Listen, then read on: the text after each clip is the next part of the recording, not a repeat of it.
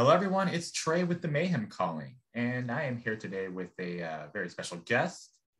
The apparently the plight of all communism, the purveyor of all that is wrong in the world, and a very, very good YouTuber.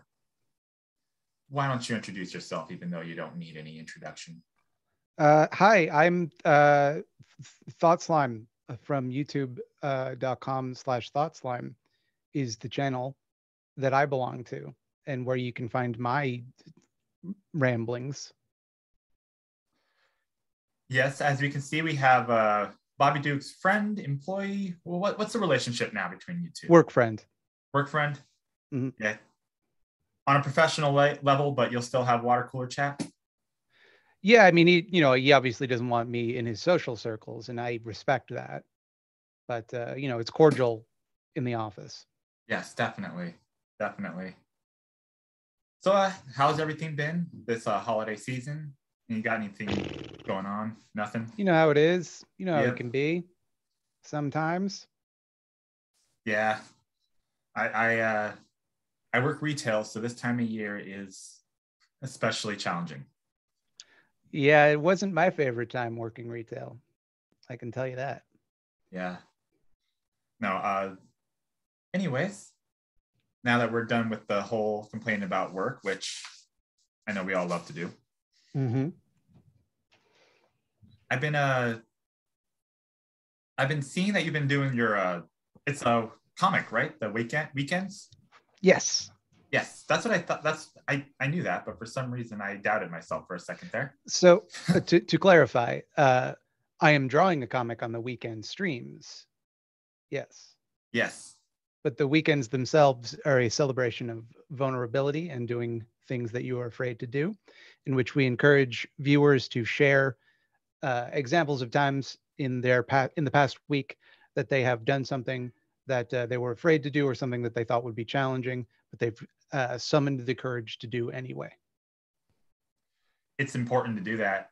Like I recently I quit my second job, which really hard because I have anxiety about confrontation. Mm-hmm. But I was what the able hell to do does that mean? You have anxiety about confrontation?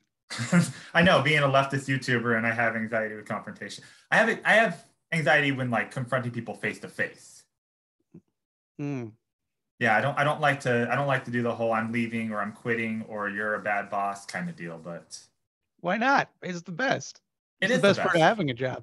It was so relieving, but I never had to do it before. And then I'm like, yeah, I'm quitting. And they were trying to find finding every reason to keep me. But the main job I have, I get paid twice as much to do half the amount of work I was doing at that job. So I'm like, no, you can't have me anymore. Yeah, that sounds like the better job. Yeah. I am HO. Yeah, so I know you've done the videos about your past jobs and how doing YouTube is relatively just as busy, but somewhat more rewarding for you. Oh, much busier in terms of like hours. But it's like I'm in control of it and I don't have to worry about like 1,000 people jumping up my entire ass every second of every day. Because that's the worst part of working retail is that you're given work to do. And then everyone in the world is actively trying to prevent you from doing it. And if you don't do it, you're going to get in trouble, but you also can't tell people to leave you alone because you'll get in trouble for that. So it's just a constant low level anxiety at all times. Yeah, it's ridiculous. And like, fortunately, I'm a barista, so my main job is to make coffee. So that makes my life a million times easier. But even then, like, sometimes you just can't make coffee. Sometimes you have a million people asking you, hey, can you make me a coffee and a sandwich and a pastry and this and that and that? And it's like you have a line building up and you're like, oh, yeah, no, I gotta just do some dishes really quick. There's also like the way that these like big companies will make their employees the buffer between customers and the business's failings. So Mhm. if you were if you were a barista at, say, Starbucks, then anytime someone got mad at something Starbucks did, the only point of contact they have with the Starbucks corporation is the barista in front of them. So that's the person they can yell at and thus will yell at. Oh yeah, apparently I'm responsible for, supply shortages. I've been responsible for price increases. I've been responsible for making the coffee correctly. Yeah. And that's a bad thing for some reason.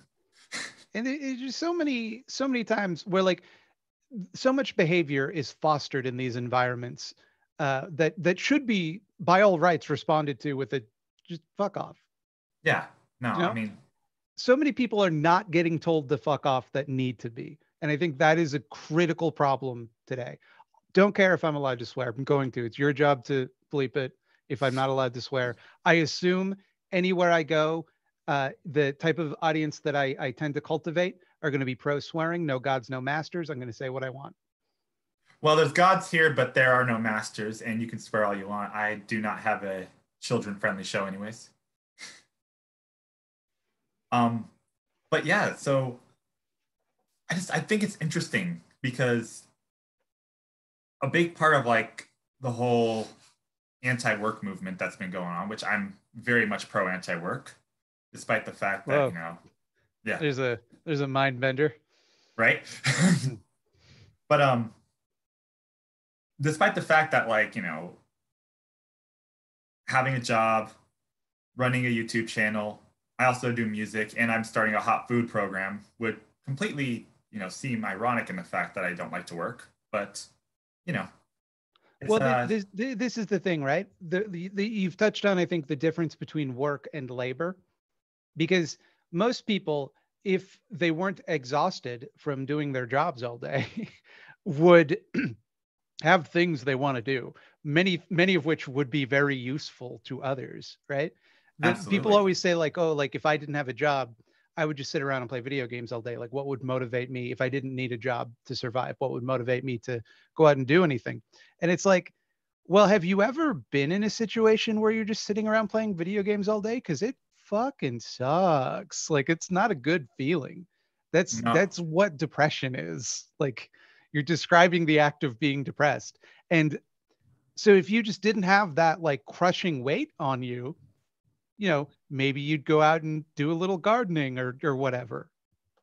Well, and it's like it's great because like I thought when I was unemployed for a very short period of time that I'll play video games all day. I might go out and do a little yard work every now and no. I did that for like one day and the next day I was out looking for another job.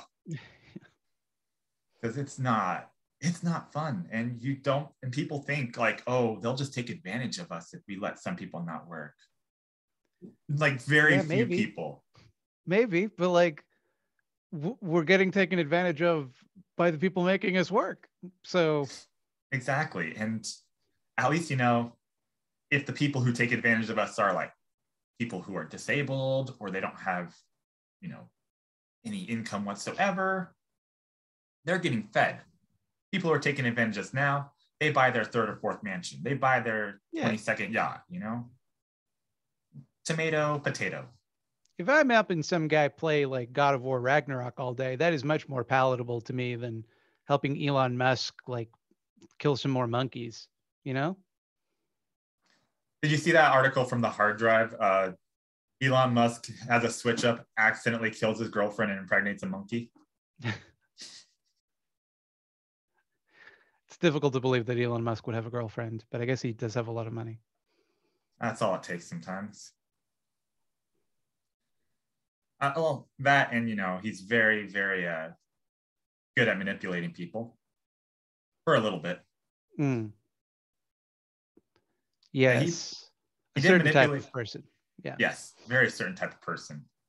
People with monkey profile pics, ironically, they should be the ones running away. Apes, I will say. Apes. That's true. That's true. That's true. My apologies to the NFT bros who are just like dying to watch my interview with Thought Sign. Oh no, I'm speaking on behalf of apes. I care not for bored apes. Oh, fair They enough. can drop dead.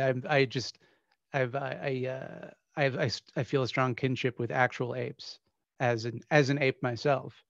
Yeah, that's fair. That is fair. I am very apish in my own ways. Sometimes I think about the fact that humans are apes and it just fucks me up. And I just got to sit down for a while, you know? That's why I just stopped thinking. It helps. Well, are you still sliming? Always. Good, good, good, good, good. Every day is slime day in this household.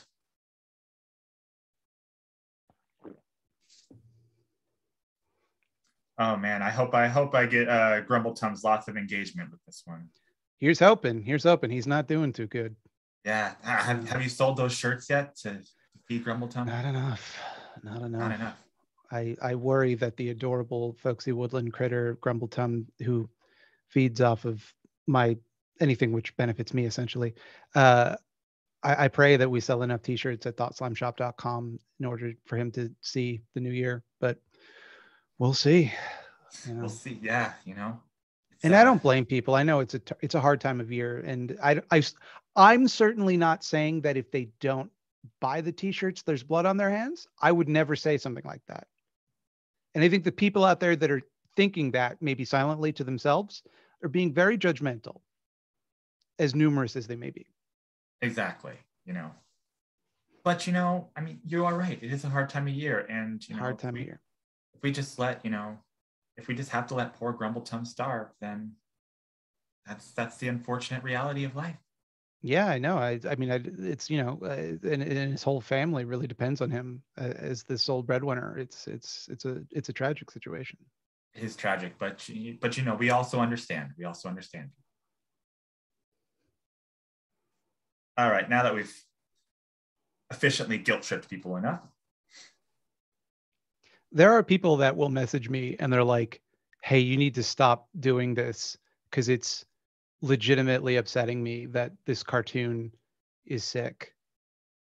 And I will accommodate people pretty far when it comes to like not upsetting people with my content.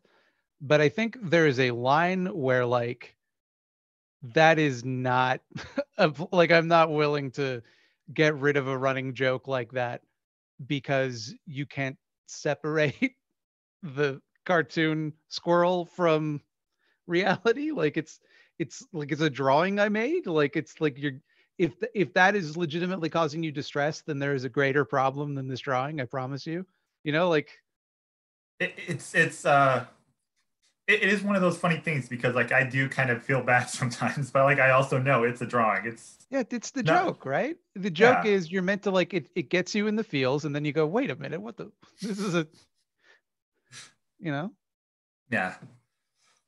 No, but I do know for a fact one thing that people can take into consideration is that Grumbletoms does not eat pronouns, as you know we established in Lewis' stream was that a year ago now, or I don't remember. If you're expecting me to remember things that I've said in my life, it's simply not going to happen. That is simply not how the ADHD mind works. Oh no, absolutely not. As someone with ADHD, I don't remember what I had for breakfast this morning, or if I even ate. So, but I was trying to remember when Lewis' stream was. That was the first time we actually talked for like 5 minutes. But yeah. Okay. So, speaking of which, ADHD. I want to talk about a little bit about how content creation is for you, as far as you basically coming to terms with ADHD. I remember that whole video that you did, and I had people send stuff in. I was gonna send something in, but I felt like I looked stupid, so I didn't. Yeah, this is if you said something like that to me on a weekend stream, I would absolutely go off. I would just lose my mind on you, because you're never gonna. No one ever looks stupid. It's just a nonsense thing to worry about. I'm always of the mindset that just post. If you're when in doubt, just post. I follow the Gary Vee methodology, just post. But in terms of making content with ADHD, it is just a matter of like, people will ask, how do I organize my time? Or how do I prevent burnout? Or how do I do these things? And there's only two ways to do something if you have ADHD. It really is this simple. Either it's novel, so it's something that you can't stop doing, in which case you don't need my help, or you create stakes, you create urgency. Those are the only two ways you can get anything done. It's the reason that every person with ADHD waits till the night before to write any paper they have due for school, or to do any assignments, or pay any bills. It's only when those things become urgent that they suddenly all executive function returns and they can do them. It's because in lieu of dopamine, the stress hormones will do in a pinch. Oh, absolutely. I've as you know, someone who was diagnosed at like 8 years old with ADHD, and having to deal with like teachers always asking, well, why don't you just turn in your paper early if it's so hard for you? It's like, that's not the point. Yeah, why don't you just, tap dance on the moon? Like, what are you talking about? Do my paper early. Yeah, please contain your ideas to those within human capacity. Exactly. And it's just it's so interesting that like so many people who have ADHD don't quite understand how much it actually affects their life. Because I get people like, well, I have ADHD and I can do this, and this. It's like, great, good. I have ADHD and I can barely, remember to put pants on when I leave for work in the morning.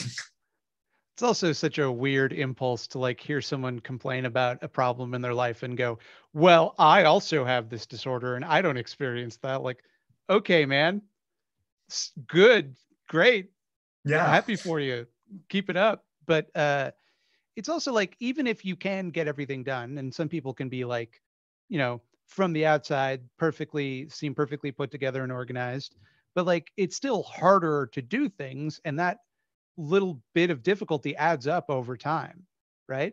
Even if you're Absolutely. getting everything done, it's still requiring more mental effort from you, which leads to issues with emotional dysregulation and things like that. So like, even in the case where you are getting things done, I would say it's still like very debilitating in ways that I don't think people really realize. Absolutely. It's so interesting because it took me about 10 years to get to where I am at my job, to where I'm making, like I said, enough money to where I can quit my other job. And I see people like, we're like, wow, you waited that long. Why did it take you so long? I'm like, because I don't just get motivated to do things. The only reason I got motivated to do this was because there was an opening. I knew the job already. I'm like, okay, let me just do it. Take that opportunity.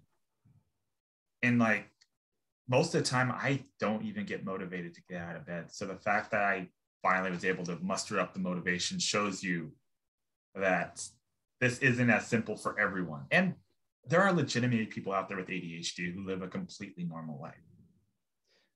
I would argue that most people with ADHD live a normal life, because I think that the term normal is a very broad category. Well, yeah. I don't think it's abnormal to like have difficulty doing the dishes. But it doesn't mean people aren't struggling. There's lots of different, ways people struggle. Oh, absolutely. Like for me, when I say normal in that capacity, like maybe they just don't see like the struggles that like some of us do. Maybe they like can work an 8-hour day, go home, do the dishes, do laundry, play with their dogs or their cats or their mouse, whatever they have. Mm-hmm. And then they just go to sleep and wake up the next day and do it all again. And that's fine for them. Things are different. What you're describing is a space alien. Like I've never, like, I can't imagine the idea of like having a productive day and going to sleep and then getting up in the morning and feeling good and ready to start. Like, it's just, that's never happened. What a blessing that must be. Oh yeah. I unfortunately do not have that blessing myself. So it is interesting though to see like people who describe that, and then they ask me, well, you don't take pills, how are you managing your ADHD? And when I tell them like I'm not. Some days I can function properly. Some days I lay in bed and get out of bed exactly 5 minutes before I have to leave to work. Also, people with ADHD tend to develop very complicated coping mechanisms that like allow that, because like just because your mind requires stimulation doesn't mean you're just going to lie down on the train tracks and die. You know, Exactly. you figure out how to get by in the world with little tricks that you do. You know, it's the like fidget spinners and all that shit. Like it's a you figure out ways to keep yourself going is the answer, I think. Yeah, that's exactly it. Like for me, I used to be a tapper that annoyed people. So I started being what I call a scroller, where I keep my finger moving on the phone, even if I'm not looking at it, just because that's the way that my body works. It wants to do something. Yeah. So, and it annoys the hell out of my wife. She thinks I'm like ignoring her. And it's like, no, I promise you I'm not ignoring you. I swear you are my one and only. I have to do something or else I'm going It's to a start. My wife, who also has ADHD, it can be very challenging because if she's going to listen to a story, she needs to be like moving around and doing other things. But I can't speak if she's doing that because I Yeah. get too distracted and I can't think straight. So it's just like a really bad scenario. It's almost like you got to like have your phones on, not looking at each other while you talk, just so you can finish your story and not get distracted. Yeah, it's one of those things where like sometimes I need a distraction in order to focus better.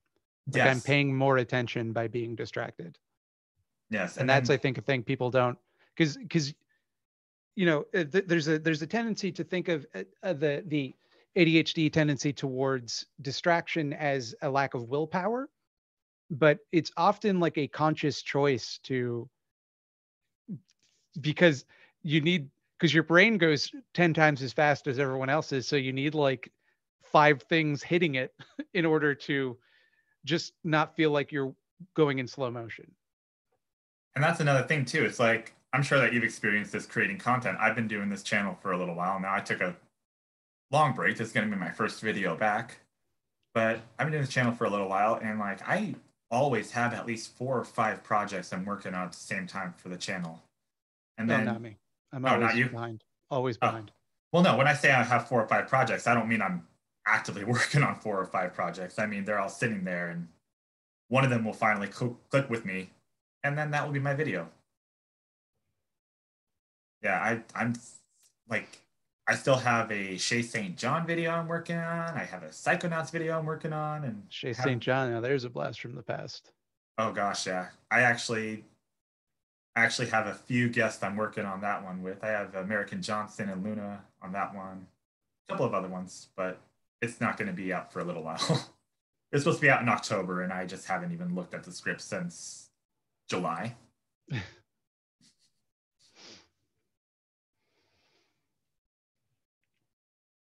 Yeah, so sorry, I'm getting distracted.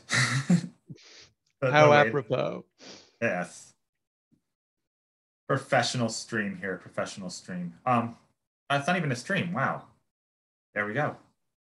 So, uh, oh yes, the most important one I want to talk about was your streams of Sophie and sometimes Pinko, Hmm. uh, your cringe corners. So those are not streams. The, We Fair did one, enough. Pinko and I did a stream where we watched Caleb Maupin's quote unquote apology video. That was hard to get through. Yeah. Yeah. I don't think I've ever been like more visibly mad on stream in my life. I was just like, yeah. But then it got to the part where he taped a piece of paper to a whiteboard, and I laughed for a solid 15 minutes straight. Yeah, I just don't. Anyways, not to distract ourselves, we can talk about Caleb Maupin in a little bit. But Oh, if please. you, yes, yes. But I just want to know like how that came about. Like the way that you use cringe to, instead of like going after the oppressed, like it has been used for years, like the mentally Mhm. disabled and the people who are just like maybe not disabled, but having vulnerable moments in their life. You use it to go after people in power who are oppressive, who are actually dangerous. Like, how did that come Yeah, about? not necessarily powerful people, but Yeah. like people that are doing something bad in the world. And it's just because that's what's actually embarrassing. You know, there's so Yes. many like I love to revel in the muck. I like to roll around in the filth of the internet and you know like the hog that I am. And sometimes that means I got to get it out. I got to, and there's something very compelling of the format of each of us trying to disgust the other one more with the fucked up thing we found, Oh yeah. because like it is genuinely not acting. Like we are spiritually, we're doing psychic damage to one another in every recording. Like you can chart uh in the like our energy like going down over time, because it's just like, you know we're doing it in a particular way to antagonize the other person, and that is a lot of fun. Yeah, no, it looks like it. I especially, well, when I say love, I mean was absolutely mortified and terrified by the one you did about the Queen of Canada. Mm. That one actually kind of fucked me up seeing someone that dangerous. And then like I think about it, I'm like, yeah, but we elected someone 4 years ago, 5 years ago that was equally as dangerous. Like, how can I sit here and be like, oh, wow, this one person's so scary when we elected someone equally as scary into office? There is and you could make an argument that basically all elected Yeah, officials are, like yeah, no, certainly I think Joe Biden or Justin Trudeau is going to be responsible for more human suffering than Ramona Didello. yeah, no, absolutely. The difference in my mind is that, like, I can, I don't know, by calling attention to someone like Ramona Didello, it is shining a light on like a festering problem. Whereas like, I don't know what like really shining a light on Justin Trudeau and his schemes. You know, I'm not going to bring him down, I don't think. You never know. In a couple of years, it could be Hot Sign, famous YouTuber brings Mm. down most powerful man in Canada. Well, I mean, there are politicians I fear more than Trudeau. Let me put Oh, it that way. absolutely, absolutely.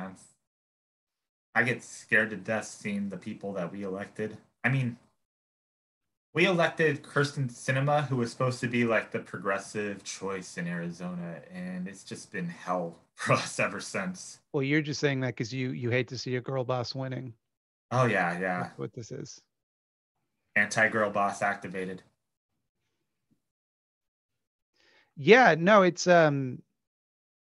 like it's hard, right? It's hard to find that balance of like, because a lot of the people that we choose, or to be more specific, a lot of the figures that I choose are troubled in some ways, Yeah. but they also like do harmful things that I think is worth making fun of. And I think you can make fun of the harm someone does without making fun of, their struggles and things like that. And so I'm always I try to be careful with that stuff. Um, and nobody's really said anything so far. So Yeah, no, which is good, you know. But I feel it's interesting too because like there's so many I don't know what the word I'm looking for right now is. There's so many times where like I will see a cringe corner episode and it's someone like someone like Wim Hof who just like they don't seem like they're doing anything bad, but then you realize like it's underlying yeah, intention.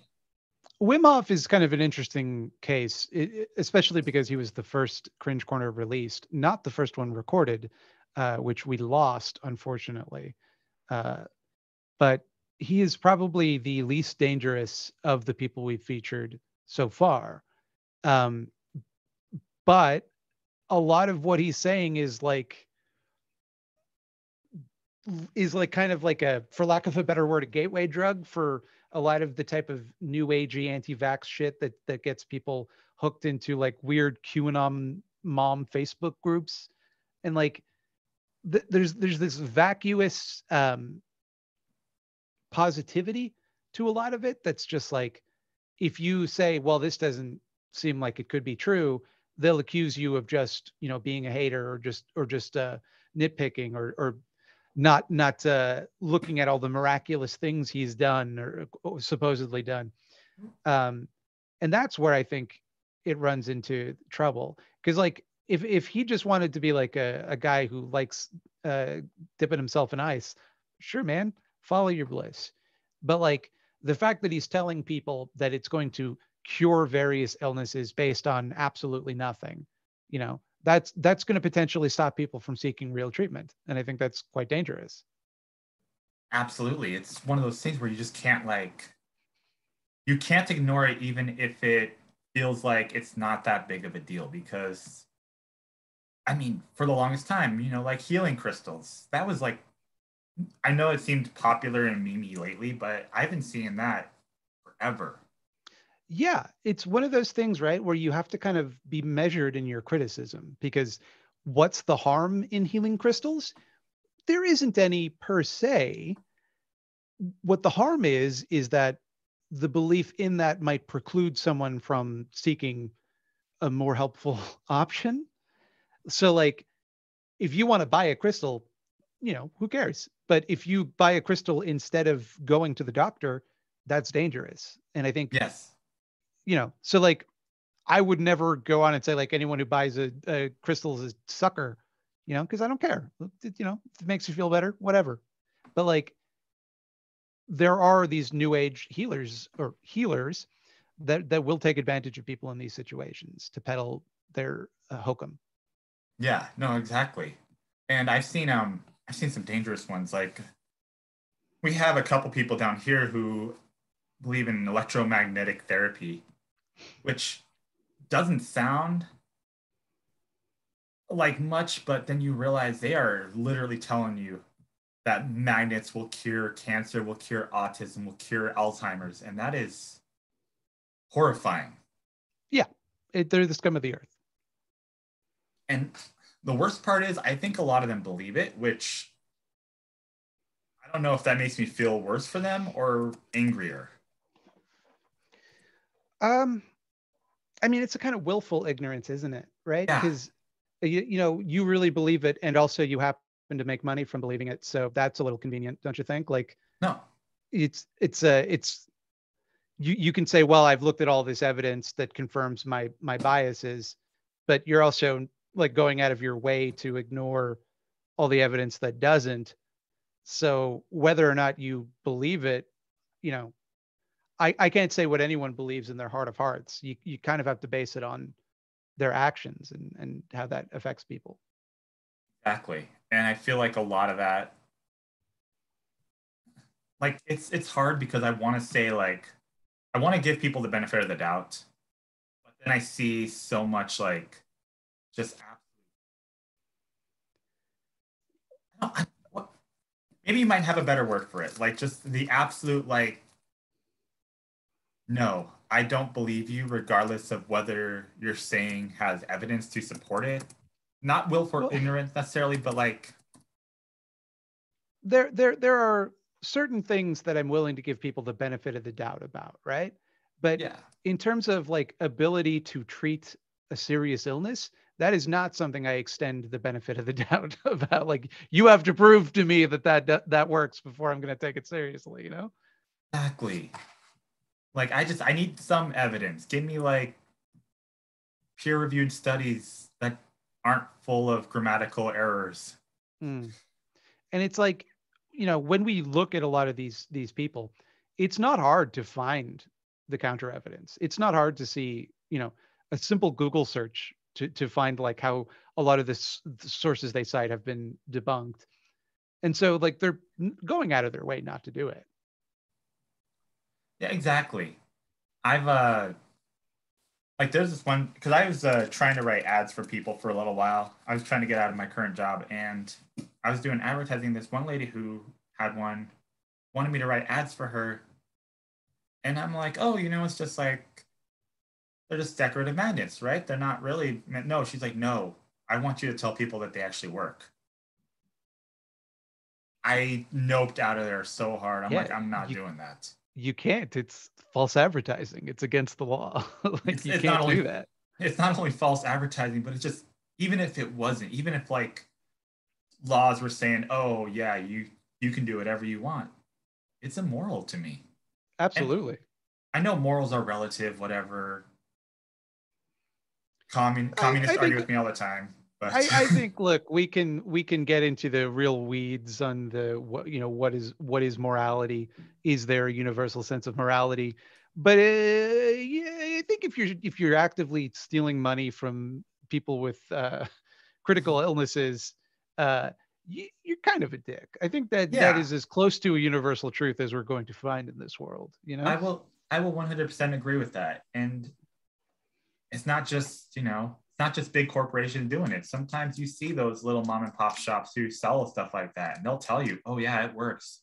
My cousin, who I met once in my life, had stage 4 cancer, and they bought this salt lamp, and now they're healed of all cancer. They're 10 years younger, and they got rid of that wart on their left cheek. There's this group of grifters that sell what is essentially cyanide to people. Yeah. I forget what they call it. They call it vitamin something, but it is literally cyanide. Like it and, and they're selling it on the basis that it has all these medical effects. And I'm like, you gotta like, I don't know, how do you sleep at night? Like, how do you live with yourself? It's wild to me. It just doesn't make any sense. I guess for me, like I've seen enough of this just in the retail world because like there's a big, hocus pocus thing that you'll find in a lot of stores. Sure. It's called vitamins. Well, yes and no. It depends on where they're from and it depends on what they are, but like you'll see a lot of like multivitamin stuff that tell you all these things, and a lot of it is bogus. Yes, the supplement industry in the United States is just not regulated whatsoever. There's no one checking to make sure that the supplements people take actually even contain those things. So you could be just taking a pill full of sawdust for all you know. Yeah. And like I know there are some like legitimate vitamin supplements out there, things like that. And I know like I can't just put like everyone into a box and say all this whole industry is bad, but like I know where I work, I see it all the time where we get these supplements that I know for a fact have no value. And they may actually contain the vitamins they say they contain, but that doesn't mean that they do the things they say they do. Mm. And that's where I get so mad. It's like, why do we support this? It's the same reason that the root of all evil. It's the profit Yep. incentive. Oh yeah, It always comes back to that. it does. I said before, in the past, and quite ignorantly now that I look back at it, that capitalism itself is nothing. It's just this thing that people abuse. But then I'm looking more into it, and I'm like, the more I've looked into it, the more I'm like, no. Ideology itself is a thing. It's a tangible thing. And people who follow the ideology, they follow it for a reason. I would go farther than that. I would say that it actually doesn't really matter what people's ideologies are. The nature of capitalism is such that you are made to participate in it no matter what you believe. And it can never be made ethical by design. It's not simply that there are a few bad actors, which is certainly how a lot of capitalists would like to portray it, but it's more so that the act of having the private ownership of the means of production, the act of producing commodities for a profit, will inevitably result in that kind of class tension where they're trying to squeeze as much labor and as much profit out of production as they possibly can. And the rest of us can just get fucked, essentially. Yeah, no, exactly. I get people all the time who say, well, if you don't like capitalism, don't participate. How? Even if I'm homeless, even if I have nothing to my name, I still have to participate in capitalism by dying. Yes, I call this the libertarian Minecraft argument, because they Yeah. literally view uh, uh, the real world as a game of Minecraft, where you can, if you could tomorrow just start a new society by going outside and punching a tree and getting the block and then setting everything up yourself. That's I've had so many people will just say like start your own start your own little commune, and like, well, it's not quite that simple. Like it's No, like I can't just like walk off my neighborhood and say, okay, guys, we're free, we're communists now, we can do whatever we want. No. You still, I mean, we still have electricity from the city, we still have water from the city. There's nothing. yeah, and the city would kill you if you tried to do it. Yeah. Is a big problem. And it's just like you people don't understand. It's not like you can, of course, go ahead and start communities that are like kind of co-op communities in a way. You can start co-op stores. You Sure. can have this stuff. But at the end of the day, you still have to participate in capitalism at least a little bit. Yes, the thing, the fact of the matter is that, like, simply because you can imagine some sort of hypothetical wherein people could, you know, strictly speaking, there is a way that you could not do this, doesn't mean that it's likely or it's possible for most people in the real world. And the analogy I use for that often is like, you could technically build your own 747. Like, there's nothing stopping you from doing that, but it's so hard that no one is going to do it, you know? Yeah, exactly. And if you do it, good on you. You're the exception, not the rule. Yeah. Like I see people all the time who say, well, you know, this place in the US started their own commune. They don't pay taxes. They all share, why don't you do that? It's like that place also is a singular entity that at any moment could get ravaged and raided by the FBI, and no one could stop them. Yeah.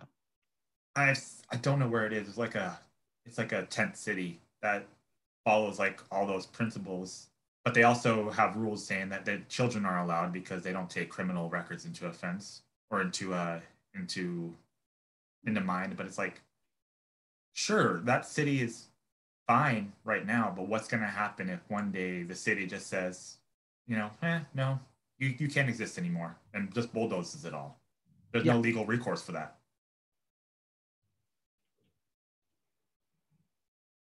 And it's like, again, you can do things to like kind of soften the blow, but it's just like putting a boxing glove on a hand. It only softens it so much. Yeah.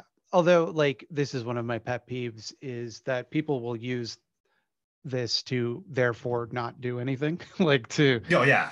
because there's no ethical consumption under capitalism, therefore all consumption is equally bad. So I can do whatever I want, and I'm free from the responsibility of trying to make ethical choices, because technically, strictly speaking, none of them are ethical. So, I might as well buy this minced homeless people and Yeah. have that as my dinner tonight. Like, Yeah, it's like you can mitigate harm, and like I think like with people, it's a sense of nihilism and doomerism where like they're like, oh well, I can just do whatever I want because nothing's ethical. It's like, I mean, there are things that are more ethical. yes, there are degrees of ethics here. Like, no, nothing's going to be 100% cruelty free or 100% ethical. Like even doing like a unionized stuff, like the t-shirts that you're making are from a unionized company, Mm-hmm. but there's still like some form of like there's still some form of capitalism that's involved. There's still some form of, exploitation that's involved in that. And it's never going to go away 100%. But you chose the most ethical route for your production. And I mean, they're probably a lot better off than people working in, a third world country being exploited by Apple. Well, like even when you go to the extreme lengths of like that I and my distributor went through, well, they went through, I didn't really do anything, to be honest, but Right. they like where they like go to the factory and they make sure that the conditions are good, and they it's all like produced in the USA by unions and okay.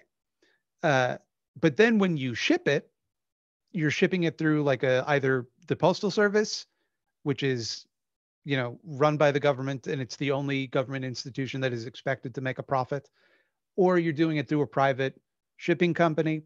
And so like, you're Yeah. going about it that way. What about the people that make the boxes that you ship things in? What about, the gasoline that goes in the cars? What it's like there's it's all interconnected in that way. Exactly. But again, you still went out of your way to make an ethical choice. You still went out of your way to be like, I'm going to take Yeah. what I can and minimize my harm. There's also like a matter of like what's reasonable, Yeah. like like you need to have clothes. Yeah, So exactly. like, I mean, I don't begrudge anyone who goes and buys cheap, fast fashion, even though technically it's terrible for the environment, because cheap clothes are still clothes. yeah, I mean, I think that the people who should be judged for that are not the people buying it, but the people making it necessary for them to do so, Yeah, which are exactly. the fashion companies that jack up the prices of well-made clothes so that they can sell cheap disposable garbage that goes in landfills. I 100% agree. And I get the people all the time saying, well, why don't you just buy, why don't you just do this? Why don't you make your own clothing company? It's like, if it were that easy, everyone would have done it. Yeah, but I can't. The thing is, I can do that for one thing, tops. Yeah. You can't make your own everything company. Yeah, exactly. Just like, well, But so like the solution I would propose in order to do that would be some sort of entire economy that does not exist on the profit motive, yeah, which is exactly. achievable only through retro revolution. Like It's kind of like one of these funny things where like they say, well, why don't you do this? Why don't you do this? And like that would all be possible yeah, under that's when you go. Now you're getting it. Now yeah. you're getting it. Yeah. Why don't we do that? I love leading people to that part, and they're like, no, wait, I'm not gonna say the C word. It's like, but you're getting there. You're getting there. Yeah, it really is like the absurdity of the way things work now. Like it has to be becoming clear to people, right? Like fast fashion is such a perfect example of like this directly hurts you as the consumer and makes your shit worse and hurts the earth, you know, and takes money out of your pocket. It's like it could not be a better example of the ways that this type of late stage capitalism like is so arbitrary, so like what's the word I'm looking for? It's like it's not thought out. It's just like emergent from economic forces that trying to suck as much out of you as it possibly can, rather than made in any way to like benefit people. It's like capitalist enjoyers will say that they don't like Lovecraftian entities, but then they support capitalism. It's true. Like there is no thought. And like you can have people who talk about capitalist thinkers who say, well, it's all well planned out, etc. It's all being made up as they go along. But it's clearly not, though. I mean, the fact that like we have this enormous disparity in wealth where we have like a handful of people with half of the money is like you can't look at that and say it's working out. It's Yeah. clearly not. You know, like No. it, like a tenth of the world is starving by design because we have to keep them under our jackboot so that they can be our permanent slaves. You can't look at that situation and say, well, yeah, but it's working out pretty good. We got iPhones, you know. It's like, Yeah. I mean, I would even say with iPhones, it's working out pretty good because iPhones are pretty terrible. and for a lot of the reasons that iPhones are terrible is because they're sold at a profit. So they're Yep. deliberately made to become obsolete within a couple of years. They're fused into an aluminum shell so that you can't change the battery, which is the first part you're likely going to have to replace. Instead, you have to throw the entire device out and all of the rare earth minerals that are inside that we have a limited supply of and are incredibly environmentally destructive to retrieve. You know, but it makes Apple a few $100s, you know, so fuck it, I guess. No, exactly. And it's like, it's part of the reason why like I don't understand people who are so into, not even necessarily like they come to the right conclusions, but they go about it in the weirdest way possible. Like I have coworkers who are libertarians. I won't call them friends because like they're not, but I have coworkers who are libertarians who say, well, you can live off the grid, you can do this if you do this, et cetera, et cetera. But, it can all be done under capitalism. I'm just thinking, mm, I mean, I can go get a generator, but where am I going to get the gas from?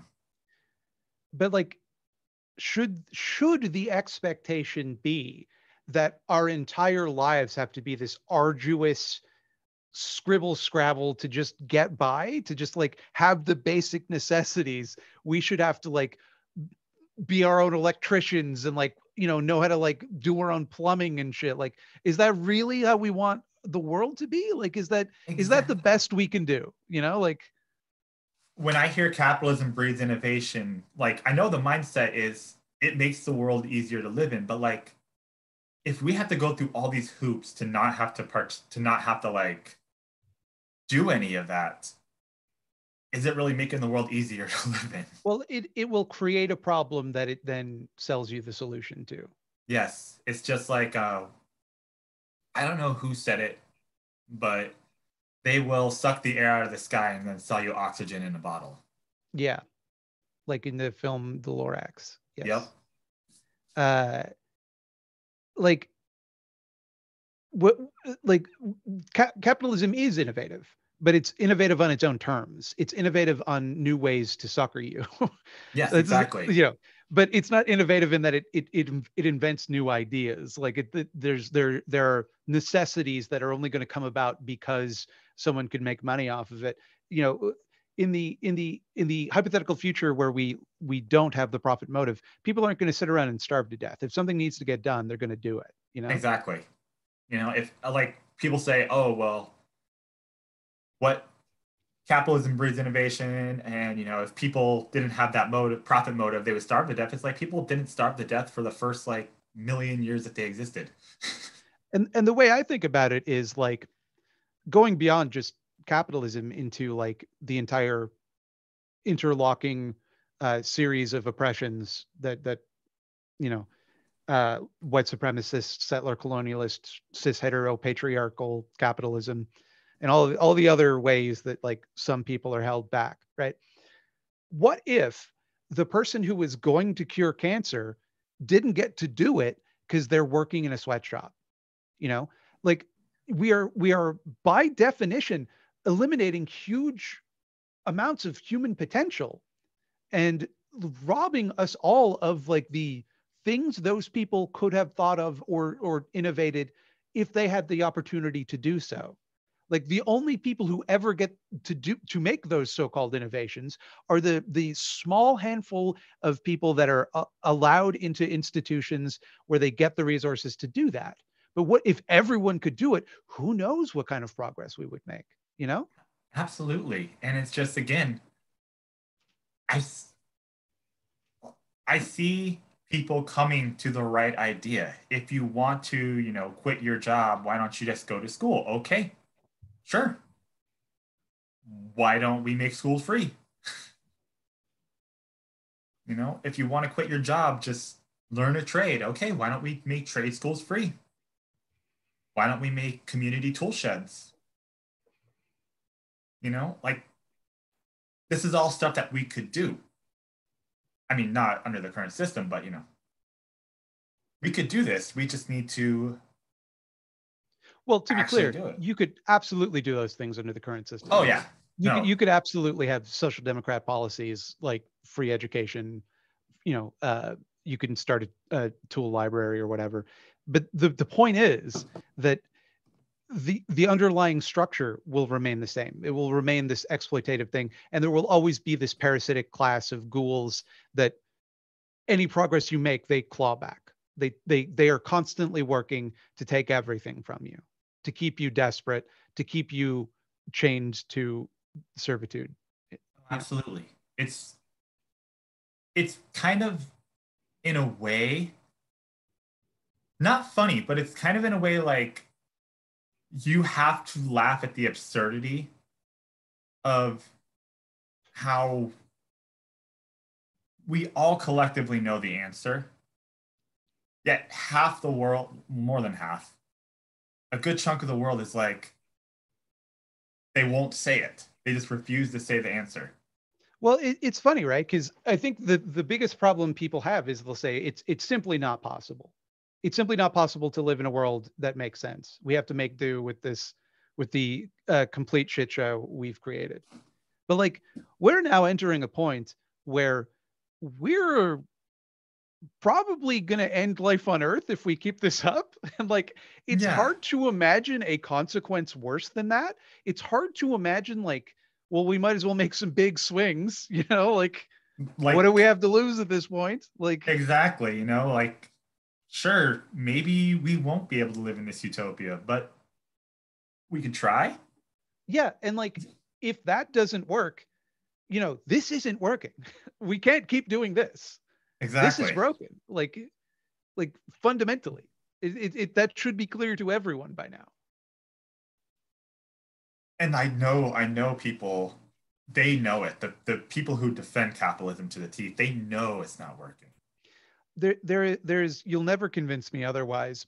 There is a type of person uh, on the center left, nominal center left. I don't, I would consider them the center, but and the right, who know that capitalism is inherently irrational and unjust, but know that they are the benefactors of that irrationality and injustice, so that they will prop it up on that basis, because it is their belief that, well, since injustice is necessary, since there will always be a winner and a loser, I want to be the winner. Yeah. Yeah. I don't know, like life's not a competition, or it shouldn't be anyways. So maybe we can get rid of that mindset. And like I know people will say, well, that's impossible. You're not going to convince everyone to do that. It's like, no, maybe not, but I can try. We can try. Like Everything's impossible until it isn't, exactly. Like there was that I saw this article going around, but like 10 years before the Wright brothers made the first heavier than air flying machine, there was an article in the Times talking about how like it'll be 10,000 years before man learns to fly.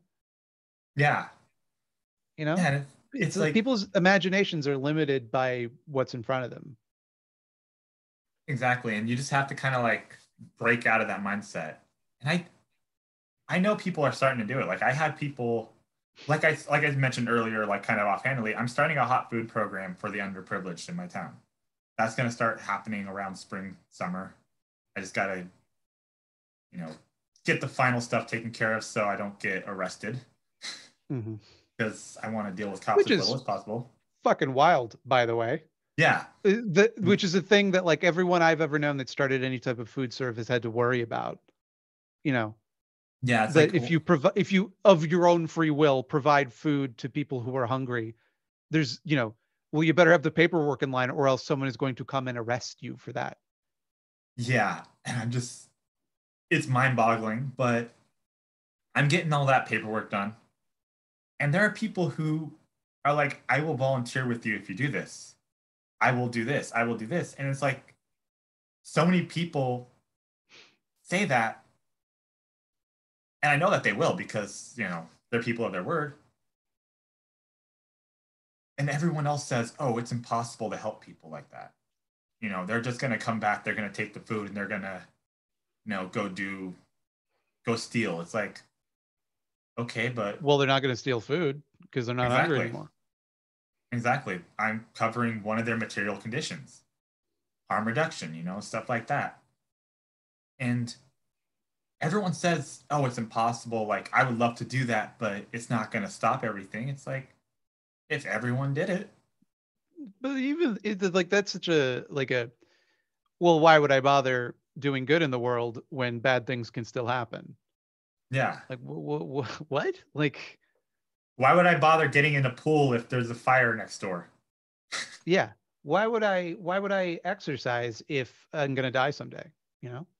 Yeah, it's like It's like there you can like it's self-evidently a good thing to feed people who are hungry. Like you don't no one expects you to be able to like end world hunger by like throwing together some sandwiches in your hometown, and that's an yeah, absurd kind of hypothetical to pose. Well, it's not going to fix the problem. Okay, it'll fix the problem of this person has nothing to eat today. exactly. So let's start there, you know? And it's interesting because I got motivated to do this because I saw other people doing it. And it's just a wild concept that like people look at that and they say, well, not enough people are doing it, so why don't you join? Why don't you do your own? We have the people, we have the resources. I'm starting in my community where I know there's a need. If people get inspired and they're like, oh, 2 towns over, I'm going to start my own. Boom, boom. It's a cycle that we can continue and that will actually benefit people. But all people have to do is just try. And the great thing about it is all these things that people complain about, theft, like I can't even think of like crimes right now because I'm so into this thought. But like all these things that people complain about, if you just give people things to help them, it all goes away. You want people to get off drugs? Free rehab. You want people to stop stealing? Improve their condition. And when I say get off drugs, I mean like, obviously not all. Well, you made a whole video about that, so you know. Well, I think it's tricky the way that people demonize drug users, but I think it's like if I were hard sleeping every night, uh, if I were, I didn't know where my next meal was going to come from, and I had to like, I didn't know where I would be able to piss and shit because I was locked out of public restrooms because I don't have access to a restroom, you know. Uh, I certainly wouldn't want to do that sober. Yeah, exactly. Like everything that can be done. And I get like this one response, well, how are you going to pay for it? It is infinitely cheaper Mm. to help people than it is to fix a problem. It's like they always say, oh, if you want to save on doctor bills, get preventative care, get, like go regularly, well, then don't go when it's just an emergency. It's like it's the same concept. I mean, of course, not everyone can go to a doctor all the time, but like it's the same concept. You start by helping things first. You don't have a problem later. It's kind of a circular reasoning in a way because they set the budget based on like what they're doing, and in order to uh, get funding, they instead of like figuring out what needs to be done and finding out how to get the money for it, they say, well, this is how much we're doing now. This is what our budget is. So if we're going to do something more than that, you have to figure out where it comes from. Right. Yeah. So, but when it comes to like extra policing or anything like that, a new stadium, suddenly the money's there, right? Oh yeah. But the fact of the matter is, if there is a social service that people need and they're not getting it, then you are not charging enough tax. You know, Like it's as simple as, if it is, that is that is the agreement, right? That is the reason that we pay taxes, is the idea that the state in its grand design will keep us safe. We'll use that money towards the things that we all in common require in order to be safe. So if there are people that are just starving and dying on the street, then it is to my mind, it's hard for me to think of a greater threat to one's safety than that. yeah, And exactly. if you took those people, fed them, housed them, gave them some sort of job training, and they could get into the workforce, then they would pay taxes. Then you're making a net profit, you know? And it's such a, like, it's mind-boggling how simple it is and how much you try to, like, explain to people. And they're like, well, yeah, that sounds nice, but it will never work. It's like, it has worked. I don't have This is exact. this Sorry. is why I call it the liberal mind prison, because it's just thought terminating. It's just like, well, it won't work because it doesn't work, and it doesn't work because it won't work. You know, there's no logic to it. It's just like people just assume that there's some overlying principle behind everything, that there's someone rational with a big book and tiny little glasses and a big feather pen doing the balance sheet and making sure that everything's where it should be and everything makes sense. And if you disrupt too much of it, everything's going to be chaos. It's all very orderly. And like, pay no attention to the fact that, within the past 10 years, like 20% of all wealth has been funneled towards the upper 0.001%. Like, that should show you, right? You want Mhm. any question of how are we going to pay for something? Take their shit. That's it's they It- have too much shit. they do. I find it interesting too. Like, I always hear the term public servants when it refers to government officials. So it's like, why aren't they able to answer to us? Why is there so much bureaucracy for them to just, like, tell us, hey, yeah, this is a law we're going to pass? We have to find out after they passed it. Or it's like, I want to say in that. I'm a taxpayer. Well, this is the shell game of liberal democracy, right? Where Yeah. you vote on a person, they give you three or four unpalatable options in your country too, uh, and you vote on whichever one you hate the least. And then once that person is elected, they are under no obligation to fulfill any of the things they said they were going to do. They'll just do whatever. Yeah. Like our Justin Trudeau, when he was first elected, he ran on the idea of election reform. It was one of his more popular policies, that he was going to eliminate first past the post voting. But the very second he was elected, he reversed course on that. He said, oh, Canadians don't want that. Well, how do you know that, Justin? Because it seems like Canadians elected you to do it. But It's of course, that doesn't benefit the Liberal Party. That doesn't the if we have a ranked choice ballot, then it removes their kind of vote for us or the Conservatives win bargaining chip that keeps the other parties in line. same here. Like, oh, I Biden, I remember Biden ran on, like, student debt cancellation. He didn't run exactly on universal health care, but he ran on reduced, medical costs, all this stuff. And then suddenly he's like, oh no, I can't do that. I can't do that. I can't do that. It's like, people don't want that. It's like, they voted for you, idiot. And I mean, But he that's did follow that's through just on it, some right? promises. There Yeah. is no they convince you that there is their popular representation, that you are being represented by someone who is arguing for your interests, right?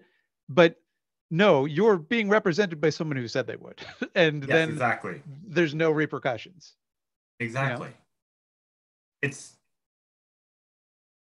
I actually learned the term from you in a video, horizontal hierarchical structure, where that would be like the best option. Like it's fully recallable at any moment. Mm-hmm. That would be something that like would actually give stakes to elections because Yeah, it would force politicians to like maintain a certain level of popularity and to do things that people actually want. yeah, because I mean there was a recall election in California, but it's such a long drawn out process that it's like who gives a shit at the end of it? Well, whoever wins, we all lose. But in if it were immediate, if it's like no, the people decided you're out, fuck, I got to do my job. I got to pass some damn laws.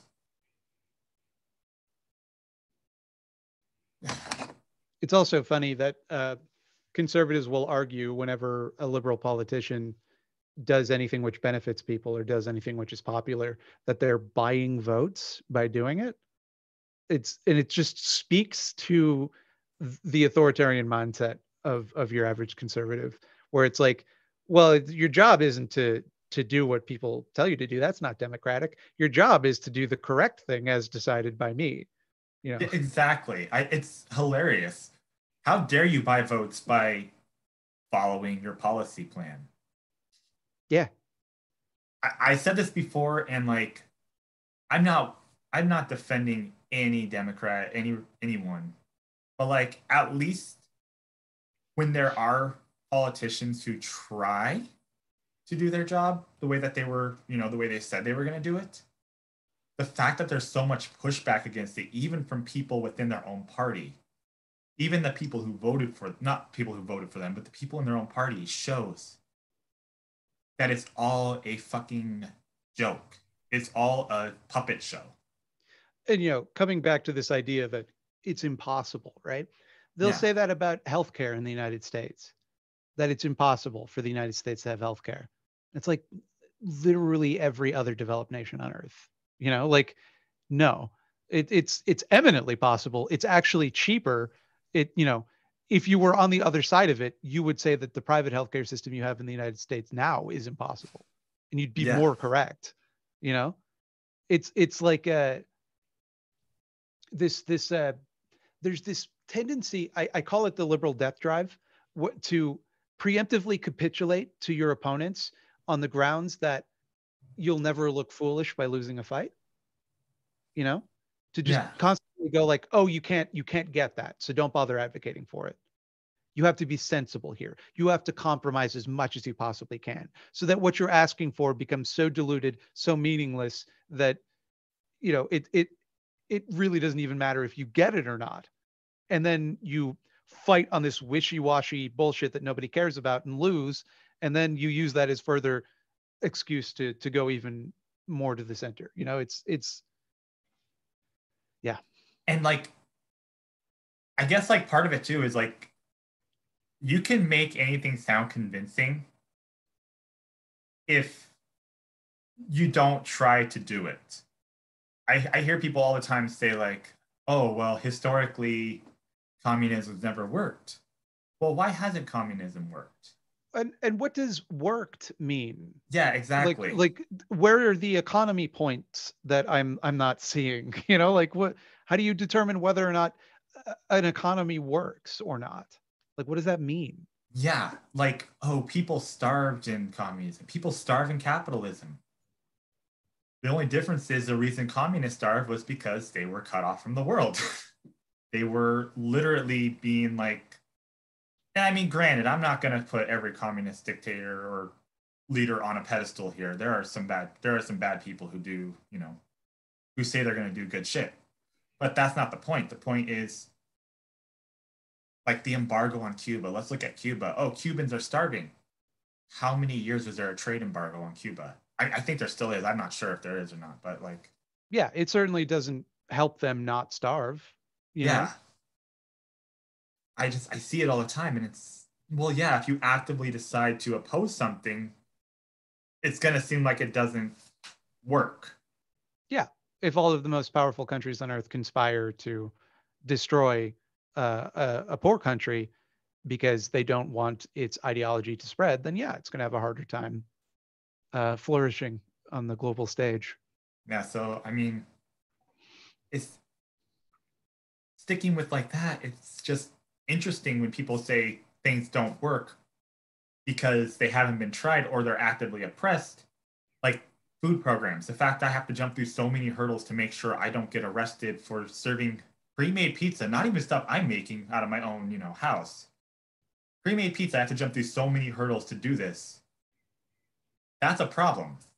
If I were to bring those pizzas to work and give them to my coworkers for free, there wouldn't be a problem. I wouldn't have to have a permit for that. But to do it, outside, give it to a homeless person, oh, that's $1,000 fine. Yeah, it's clown world. It just doesn't make any sense. It's just yeah. All right, and so now that we've thoroughly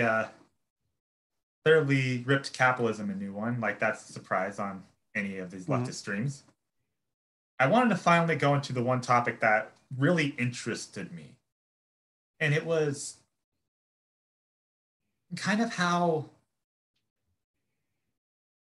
it's something that I know that you've seen when you started taking on Caleb Maupin in this, the CPI. I wanted to know, like, this wave of conservative communism and like patriotic socialism, like, as far as what you've seen, like, why do you think why it was ever picking up steam, and B, how like when one person falls, it seems like the whole movement is pretty much at a standstill now? Well, sadly not, but yeah. The fact of the matter is they're not communists. They're Caleb Maupin himself has advocated for like more industrial capital. Like he's stated that as one of the pillars of his beliefs in a tweet recently. So it's like, I mean, you're literally arguing for the private control of the means of production. I don't know how you could consider yourself a communist in any sense other than you like to wear red flags with hammers and sickles on them. And it's an aesthetic thing, right? So much of the online left is committed to this kind of useless aesthetics of like rebellion and as though you are sticking it to the man by posting. That it's inevitable that if that is the mindset, if your goal is to think of yourself as this iconoclast who is bucking the system, then whoever claims to buck the system harder will just come along. And if it doesn't matter if their ideas are consistent, in fact, the fact that their ideas are inconsistent is a benefit to people like that, because it allows them to pick like a more niche thing that might not make any sense, but allows them to get in more arguments and play the devil's advocate more and act like they're more of a radical because they don't buy into your shit, man. So it's this pure idealism in my mind. It's just interesting because I've seen like people defend transphobia in these like quote unquote communist circles. And I'm just thinking to myself, like one of the arguments was used, it's like, oh, well, you're not thinking dialectically about it. What the fuck does that even mean? I'm not interested in even interrogating it, to be honest. Yeah, because like there's an outstanding problem, I think, among the left in general, but more specifically, white male leftists, which is that they're perfectly comfortable talking about how capitalism is hurting people because that's a problem which affects them.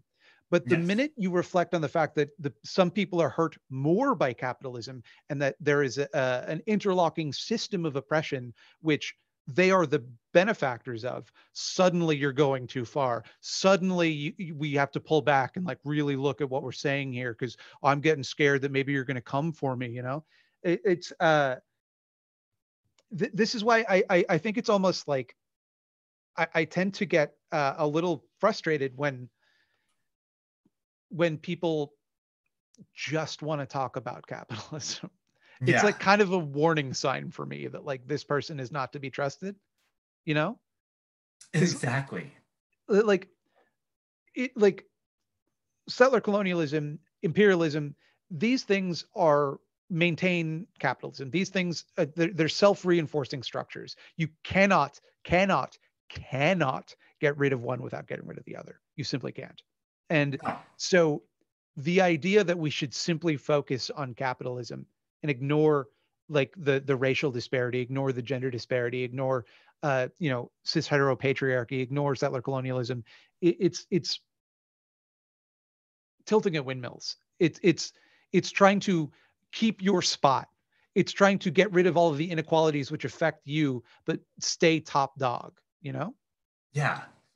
It's just it's a hierarchy with more steps, in my opinion. Like I just find it interesting. Like it's such a thing. Like people who say they're communist, they're like, well, the working class doesn't care about that. The working class didn't care about a lot of things before it was brought to attention. Racial disparities. Working class were like, well, I just want to get, I just want to get my job done and go home. It's like, well, this is how, you know, racism affects you. And if you notice, a lot more working class people these days are less racist than they were 50, 60, 70 years ago. There's a reason for that.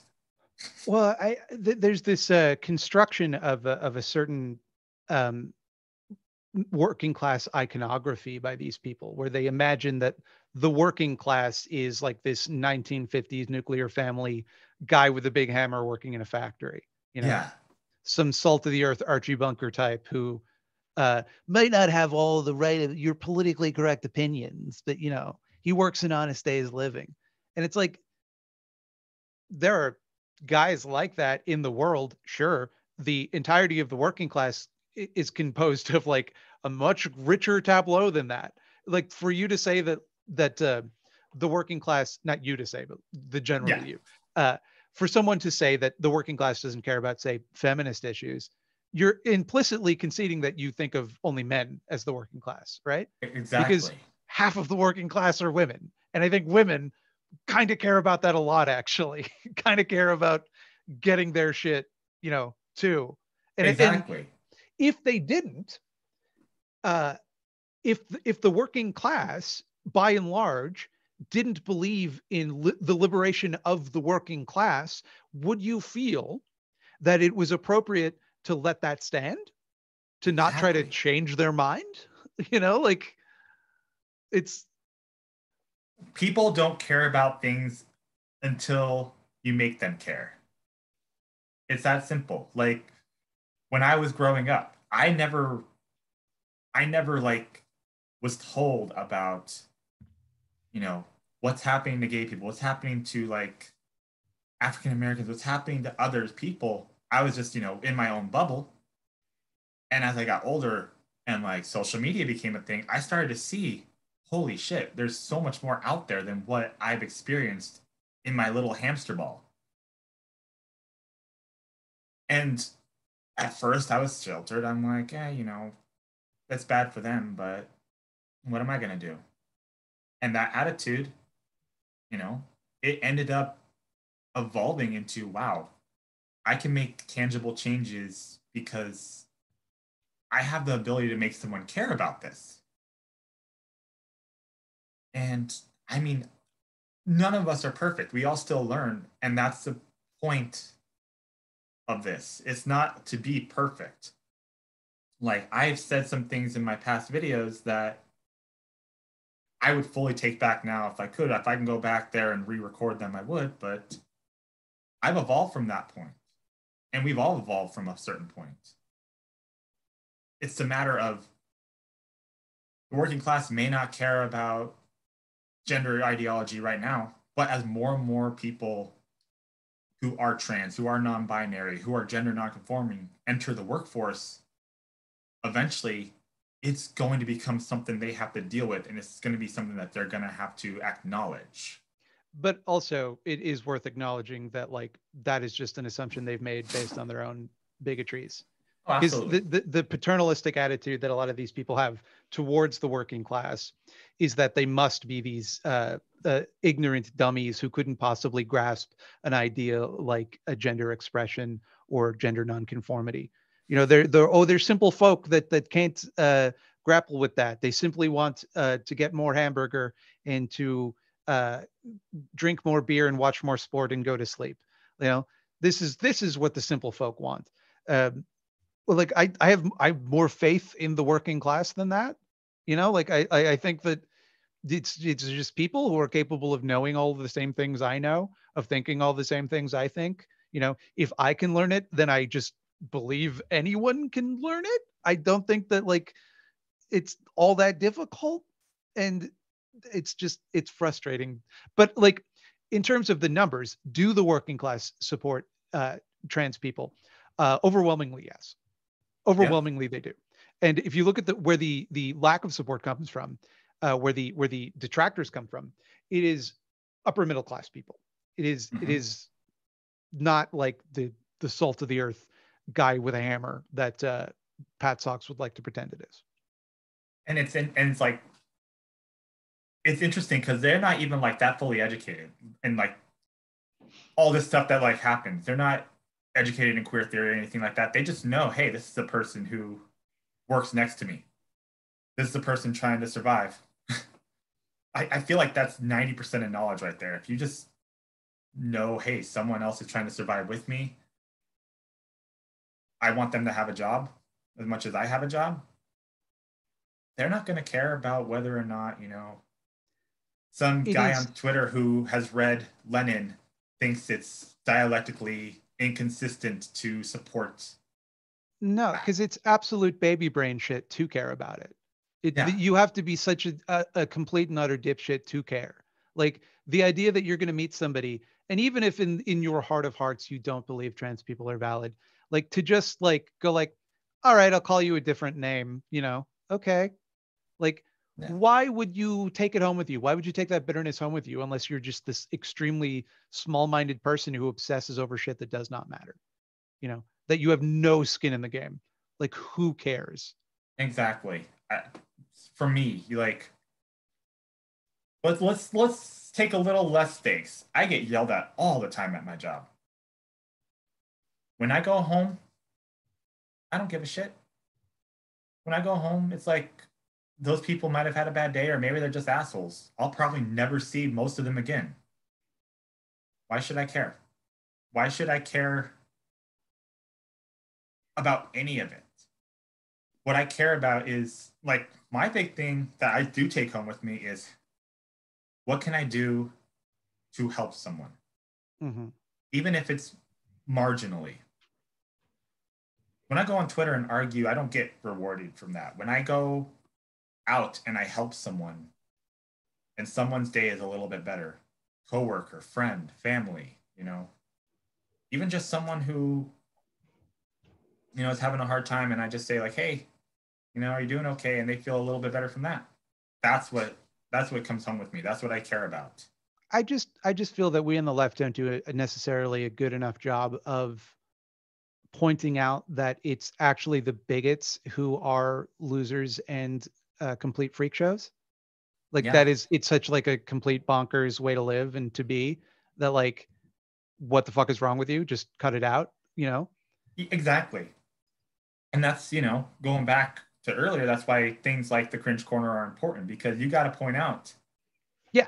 call out videos in general don't always help, but when you do it in a way that shows how ridiculous it is, not just with science, because people who are people who are part of their followers, they don't care about the science. They will argue against science, they will argue against statistics till they're blue in the face. Yeah. If science were going to change their mind, it would have done so already. But But I would argue it can't even come from a place of morality, you know, because they don't care. They don't yeah, care that they're hurting people. If they did, they wouldn't do the things that they're doing. It has to come from a place of look what a fucking dipshit this person is. hmm Let's all point and laugh at like what a little baby loser this person is that they're so mad that someone else wore a dress. Like get the fuck over it. Like, how do you not have any real problems in your life? And it robs them of the sense of underlying strength that they like to position themselves as the silent majority, that everyone Yeah, else really agrees with them. And when you point at them and go like, look at this guy, get a load of this guy, it shatters that. And that's absolutely. why they lose their mind about it. That's why they like cannot, they can deal with you calling them evil or monsters. They cannot deal with you laughing at them. No, I think, and I know like this isn't going to be the most, like world changing thing, but I had a friend who was a supporter of Ben Shapiro. Didn't like the fact he was anti-trans, but he said like, "Oh, Ben Shapiro's so smart." I showed him that one H bomber guy clip. With the where are they who gonna are they gonna sell sell it them to? to? Ben Fucking Aquaman? Yeah. Instantly, like it's not gonna work for everyone, but instantly that guy's like, "Oh my god, Ben Shapiro's an idiot." Yeah. That's all it takes sometimes, is just to shatter that illusion, right? Yeah, And it's also like the writers so self-serious. They have they are. absolutely no sense of humor about themselves. It's like they need to think of themselves as these big, strong, toughy, big brain boys. And if you thus they are never equipped to deal with someone finding a successful way to make fun of them, you know? Yeah, like Jordan Peterson and Kermit the Frog. Yeah. Ever since that comparison was made, he's just fucking so mad about it. Or just like the lobster thing, how people Yeah, keep bringing up lobsters to him, and he tried to roll with the punches, and he like does photo shoots where he holds up plastic lobsters. And it's like all I can think of is that drill tweet where it's like, and I'm another not. thing, I'm not mad. Don't put in the newspaper that I got mad. You know, just they have to accept, like, we have to accept that to a point, call out videos are important. Not, that is your only form of praxis, No. because most of the time, after a while, you're kind of like, okay, you're just spouting off facts, or Posting should be no one's only form of praxis. yes, You know? but every now and then, like pointing out how ridiculous someone looks, that's enough. That is why, Right. like, I would go even further. Sometimes like it doesn't need I don't posting is not revolutionary. The revolution will not be live streamed. The the yeah, the the fact of the matter is it's enough if it's just a funny video. yeah, Like it doesn't need to be praxis, but uh I do think it is necessary to like deflate these people. mm-hmm. I don't think it's the most necessary thing, but Well, and like, I guess it's kind of like one of those things where you get a 1-2 punch. You have one person coming in saying, "Hey, Jordan Peterson sounds like Kermit the Frog," and then people like, "Oh, haha, he does. That's kind of funny." It takes away that little bit of mystique, and then another person comes in like, "Scientifically, this is why he's wrong." They're more open to receiving that information now that you were able to take down that veneer. yes. Yeah. And I think like those videos that like have both, that have like you instantly go after something that makes them look ridiculous and then point out why they're wrong, are more impactful than just one or the other. Because I can make PragerU takedown videos all day, but if I'm just sitting there spouting off facts, no one who watches PragerU cares. No, you've got to point out how they're little losers who are constantly pissing and shitting in their diapers. Like Yeah. it's the only way to approach them. Because like the facts don't matter. It's so PragerU is like any random PragerU video. You try it at home, everyone. Look at the sources on their videos and see how many of their sources actively contradict what they are saying. Like they will quote an article that is literally written to dispute the narrative that they're pushing as fact as a source, and they do it all the time, like to the point that it gets repetitive pointing it out. It gets boring. They just overwhelm you with lies so that you just debunking it is, you can always make up bullshit faster than you can debunk shit. Like it's, that's, if you're completely unscrupulous, as the people at PragerU are, that's something you can do, which is why you have to also point out that they're embarrassing weirdo freaks. Exactly. Exactly. It's so fucking funny. Oh God, what was it? I'm trying to remember. There's this one PragerU video that someone pointed out that literally every single source they had said the opposite. And like you said, and I'm just thinking, God, if I were to turn that into a drinking game, I'd be dead in one 10-minute video with how like wrong they interpreted the data. Because holy shit, it's like they cited like 10, 15 sources and every single one of them came to the exact opposite conclusion of the video. I gotta look it up because it's not even that unusual. That like they did the same thing that they did a video about like how to deal with the homeless problem. yeah. That and I did a rebuttal to that, and it was the same thing. All of their sources completely contradicted what they were the narrative they were trying to apply to them. It's not hard. That's the thing, right? That should be your warning that Yeah. it doesn't really matter, right? Like the reason people listen to PragerU isn't because they're swayed by the wealth of evidence. It's because they feel like they're winning, you know? It's the vibe. Yeah, It's it's the vibe. vibes. You have to like challenge the vibes. Yeah. And going back a little bit, because like I've just been like thinking about it because I have to get my bread tube checked somehow. So we got to talk about Caleb Maupin and bring him down a little bit more. Yeah. The CIA doesn't pay me to sit around and talk anti-capitalism all day. They want me to take out the true revolutionaries out there. So yes, exactly. Yeah. I will say, like, I didn't follow Caleb Maupin until after you made that first video about him. Mm-hmm. And like I watched some of his like older videos like before then about like just teaching communist concepts.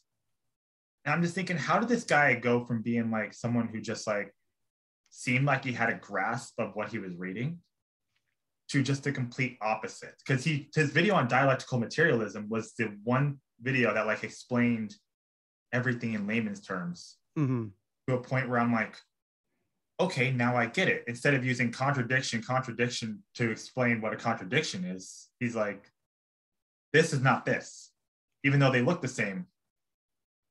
And it's like, wow, that was like the first person to do it. And then like he goes from that to being like, well, Russia is our communist, Putin is our communist leader, and we should all listen to him. Well, I don't know if he's ever gone that far. Like he's pro-Russia. I don't know if he's ever, but the thing you have to keep in mind, right, is that he is well versed in Marxist theory, but he doesn't agree with it. Like he is so much of the worldview that he espouses is directly from the LaRouche movement, right? Which is an anti-Marxist organization that has collaborated with U.S. intelligence to like get Marxists arrested. Like it is the oldest trick in the book. So like, not everything Caleb Maupin says is wrong, and that like I think it would. One of the ways that you can tell he's a dishonest person is that he can never concede when his enemy makes a good point.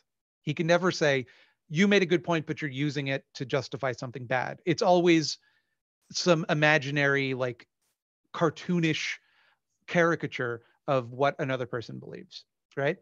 The thing is, Caleb Maupin will start from a basic set of premises that are true and then extrapolate something that doesn't follow. And then if you attempt to dispute the part that's untrue, he'll start arguing the part that's true as though you're disputing that. So he'll say like, he'll talk about the United States maintains poverty on the global South in order to keep people desperate enough to work for cheap, and so they can continue to extract resources from them. And therefore, we should all support Bashir al-Assad. And then you'll go, Yeah. whoa, hold on, Assad, what are you talking about? He goes, look at this guy, he thinks imperialism is good. And this is Yeah. the trick he pulls over and over and over. Is anytime he is challenged on a legitimately controversial point, he backs away and pretends that they're talking about something that's not controversial. Yeah. So that he never has to defend any of his actually batshit positions. It's like, and his followers are exactly the same. I one time pointed out, like, he said something about like how supporting Russia was anti-imperialism. I pointed out, well, Russia is doing an imperialism. And his followers are like, oh, so you support the US hegemony. I'm like, no. That's it. That's exactly it, right? It's like by not because it's big in LaRouche circles that there has to be this multipolarity where there has to be more than one global superpower in order to maintain balance. Therefore, if you are not in favor of Russian imperialism, you are de facto in favor of United States imperialism. It's just like it. I think it's the first time, like, it's not the first time I've dealt with circular logic, but the first time I dealt with something so utterly bizarre that I had to like get off Twitter. I was like, you know what? No, I'm not continuing this conversation. It's like I've just gotten used to whenever I criticize him, he will retort with just some patently false bullshit. Like he'll just claim I believe something based on no evidence, and then like send his sycophants out to like just reply to every tweet I make, like saying, why do you believe this? Like now they're claiming that I'm in favor of eugenics because I said that the infinite growth under capitalism is not maintainable, which is quite literally like the most milquetoast statement I feel a communist could make, right? It is, and it's not even like there are limited resources on Earth, so yeah. we cannot keep expecting an infinite return, an infinitely escalating return. At some point, we have to level off, right? But then they take that to mean through some like bullshit leaps in logic, where if they could just establish a thread that like of like maybe this, maybe that, they'll go, oh, so you're saying that we shouldn't try to have more food so that people in the global south can eat? You think that only white people should get to eat? You're trying to do some sort of white supremacist eugenics program? Is that what you're saying to me? And it's like, no, it isn't. What I'm trying to say to you are the things that I said. Yes. It's like that one tweet. I like waffles. Oh, so you hate pancakes? Yeah. Like, but that's all it is. That's all. That's the only trick he has. And he is continuously baffled by the fact that he goes to these absurd lengths to paint his enemies as ghouls, as secret monsters, and all I have to do is mention that he said burger funny one time and people laugh at him. And that and like he'll like he for a while tried to get the nickname Skippy the Bear going for me. And it's like it's like, but you're not, if you're going to make fun of me, Caleb, it's not hard to make fun of me. I make fun of me all the time. I'm a profoundly easy to make fun of person. It has to be something about me. Like, like, it's completely unrelated. It's just like, tie it to something that's funny about me. I remember that response too, where he's like claimed you weren't a real working class person because you said Burger King. Yeah. And then he went off to say like, in a video about, it was like, that wasn't that video, but it was like a video similar where you just recently talked about how many jobs you've had or the worst jobs you've had. And then he goes and he says like, I'm part of the working class because I worked a summer at a coffee shop. Yeah. Oh, okay. Okay, Caleb. Sure. Yeah. It's like he's not a serious person. No. It's just like, yeah. And like, I gotta say this. I know that the V-Man isn't necessarily liked here, but I remember one time he was talking about something, and he mentioned how, oh well, I'm not expecting, the international out of this, but he wants some sort of like he wants something to happen with a socialist revolution. And Caleb went like, see, this is where Vosh is wrong, because the International is a song. It's like, you know what he meant. The Surfs covered it. And I'm just like, oh my God, that's the weirdest leap of logic you could have taken. There's I would argue that Vosh's liberalism leaves the door open for guys like Caleb Maupin to absolutely appear to attack him from the left. What was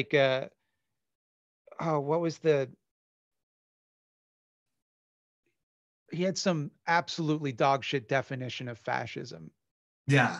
That was just like, it was in a debate with Caleb Maupin where he was trying to argue that China is fascist. And his logic was like, because I don't even remember what it was, but Caleb retorted with a better definition of fascism that was still wrong. Yeah. But it's like, it's that type of aesthetic leftism that I think like leaves the door open where now the Caleb Maupins of the world can come in and go, well, you don't have to, if you want to make a true difference in the world, we're the serious people who wear suits and meet up in conference rooms and wave flags, and we're fighting for the real working class. It's yeah. I found it like interesting how, and I see it in all of those types. Like I see it in Peter Coffin with his Hitler eyebrows comment about Sophie, with their Hitler eyebrow comment about Sophie. I don't want to be disrespectful, even though I don't like Coffin. I see it in like, there's one person who goes by Space LaRouche on Twitter who called American Johnson Luna for some reason. I'm just like, they're like Jackson Hinkle going off about how like women these days can't cook. It's like, shut up, you fucking dork. Yeah. Shut up. There's no responding to it. There's no substance to it. It is just like fucking losers doing like 2016 ass 4chan bullshit, trying to like get a rise out of you. It's just like the most pathetic, unserious people. Like, yeah, I can't, like, in my head when I think about that, I'm like, okay, there's got to be some way. There's got to be like a 4D chess move they're doing, and it's not. It's like exposing your queen and then knocking your king off the board yourself with these people. Yeah, no, they're fundamentally doofuses. Like there's nothing to them. It's almost hard to not to watch them and assume that there's got to be something more to this, because no one could be this dumb. But yeah, turns out someone can. Oh yeah, a lot of them are.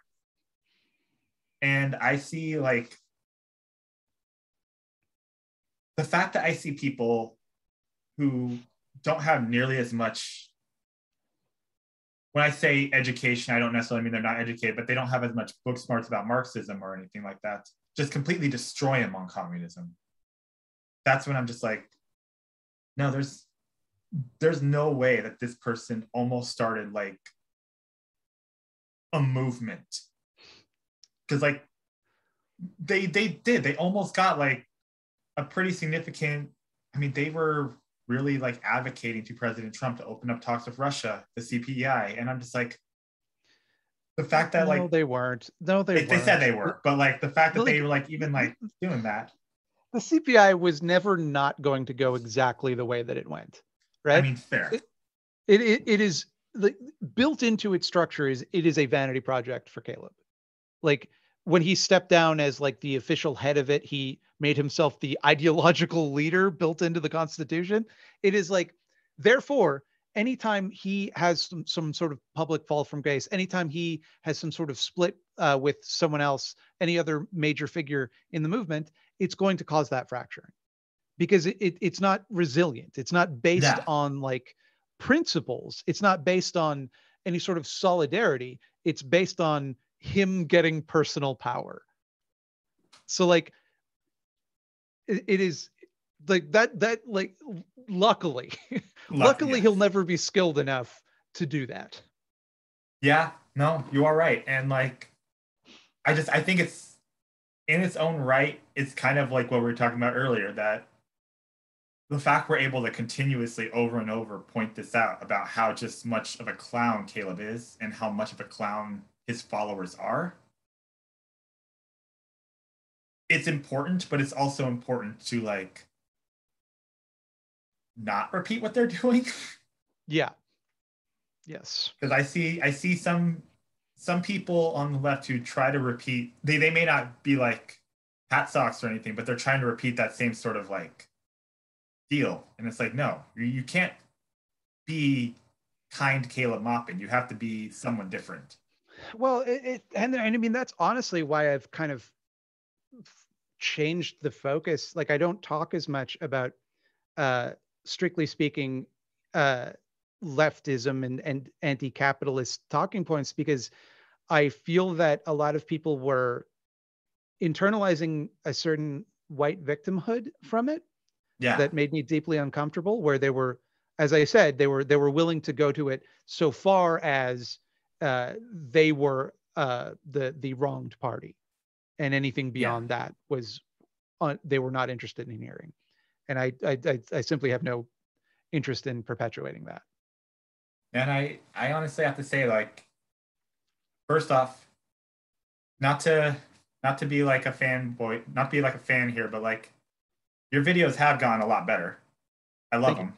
They were always good, but they have gotten a lot better. But also the fact that not only have they gotten better, but you can still weave political points in there without making it like the hard focus of the video shows that we don't need to like turn everything into a serious lecture. Yeah. You can still have good points. You can still educate people without making it into a whole boring 2 hour, you know, socialist research paper. All right. Well, I think that wraps it up for today. Is there any closing thoughts for you? I've never had a thought in my life, and I don't intend to start now. That's fair. I like it. All right. Well, thank you so much for coming on. Obviously, Thought Slime and Scaredy Cats are the channels. Anything else you want to promote? Check me out on weekends, twitch.tv or youtube.com/thoughtslime. Usually around 3 o'clock on weekend days, I do a little stream where I draw a little comic book, and yeah, you'll have a good time. Absolutely. And you can find us on Spotify, all those places where you listen to podcasts. And I will be posting this video on YouTube. And excellent. Once again, thank you. I hope you have a wonderful day and a wonderful holiday week, whatever you decide to do. You as well. Thank you so Thanks much. for having me. Absolutely. It's always a pleasure. Not first time we've done it, but always a pleasure anyways. And to everyone watching, have a good night.